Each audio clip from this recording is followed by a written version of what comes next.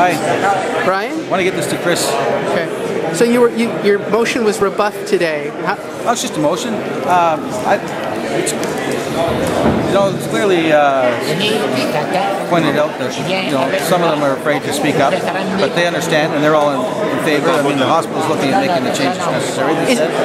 Is it frustrating to you that it doesn't feel like the hospital is really making any motion or movement towards the... Well, they say they have to go back and meet with the union, so I want to give them that opportunity to do that, and I want to know what, and as I said, I want to hear back with respect to what the results were of that meeting. This was basically the same presentation that was at South Stormont last week. It was exactly the same, yeah. Yeah. The same rhetoric, the same misleading information. That it's law. It's not law. It's up.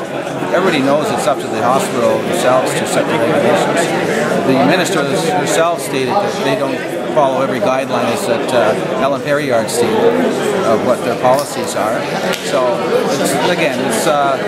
they're good at what they do. I mean, they're there to defend the hospital, and we're there to defend the public.